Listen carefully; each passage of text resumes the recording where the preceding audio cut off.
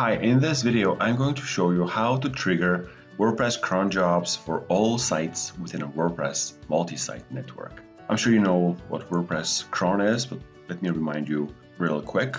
Actually, by the way, before I continue, if you need to get to this article and the code that I share here, you need to go to orbisius.com/4400. It's going to lead you directly to this blog post. So WordPress cron is a nice feature. It allows WordPress to schedule some tasks to be run on a regular basis. For example, checking for WordPress updates and plugin updates and theme and so on. With WordPress cron job, it gets triggered when somebody visits a website.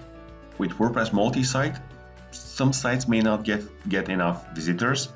So that's why it's important to trigger those cron jobs from a central location and for all sites within that network.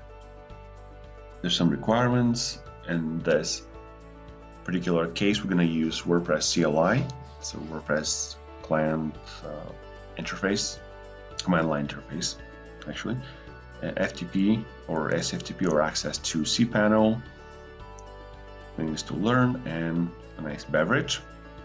The first step is to turn off the default WordPress cron so it doesn't get triggered, and you need to do that by editing the WordPress config file and add this line just right after the starting PHP tag.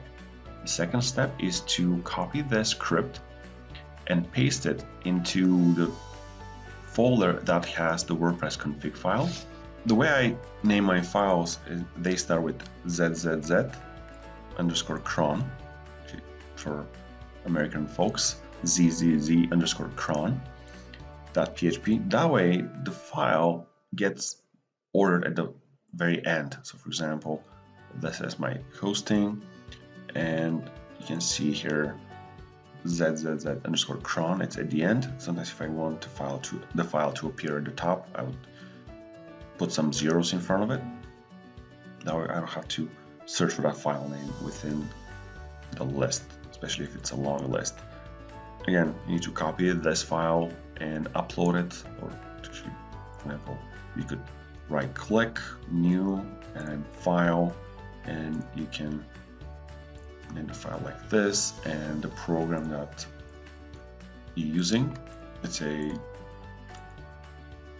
the FTP program is going to call a text editing program. In my case, it's PHP Storm, and yeah, just pasted the code and it's going to be uploaded in a second. With PHP Storm, you don't need to save anything, just get saved automatically.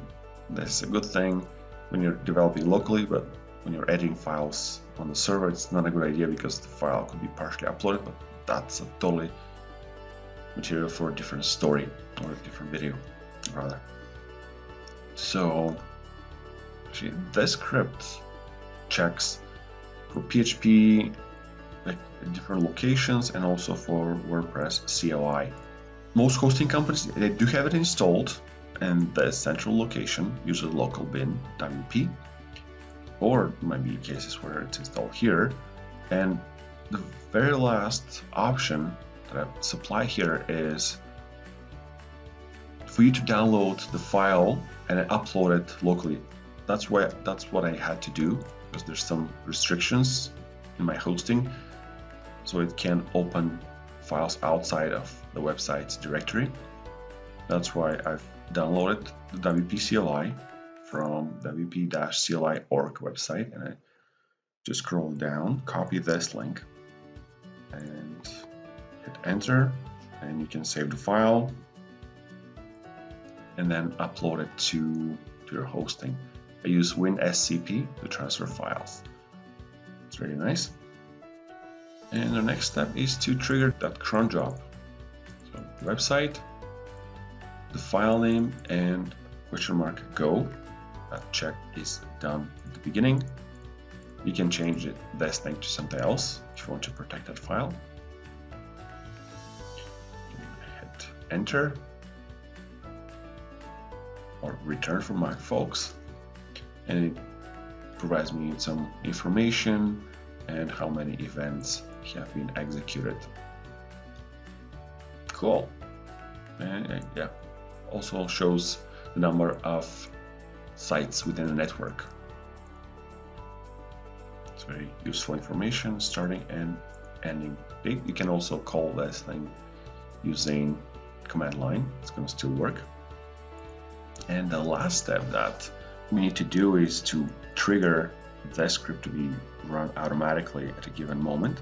If you have cPanel, you can, after you log in, you need to search for Cron and then go to Cron jobs and click on add.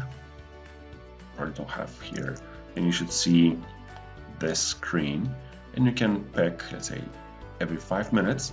And for the command, you have two options. One is to use this. Actually, the command should be only this. I'll have to correct the article.